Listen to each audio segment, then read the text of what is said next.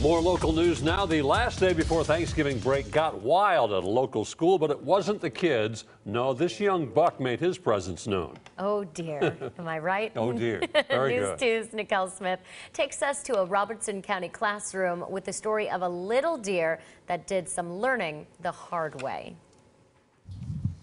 While many districts are already looking forward to Thanksgiving break, a Springfield school was dealing with a break of another sort, a break-in. So, how's everybody else's morning going today?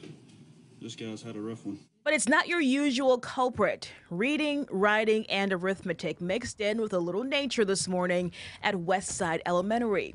TWRA officer Caleb Stratton getting the call. Everybody was a little surprised and excited to see it at the same time. The 2.5 to 3.5-year-old uninjured white-tailed buck appeared to be part Houdini when Stratton first arrived.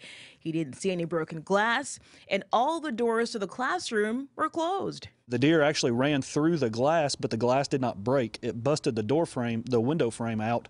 The window then turned probably 180 degrees, and the deer was able to go through the window or to the side of it. And when the deer went in, the window closed behind the deer. Other than the driver drop-off line having to be diverted, a couple of tables and some chairs turned over, and let's just say a hall pass not obtained to go to the restroom. It was a short school day for the buck. When he went out the door, he ran off just pretty as he came in. In Robertson County, Nicole Smith, News 2.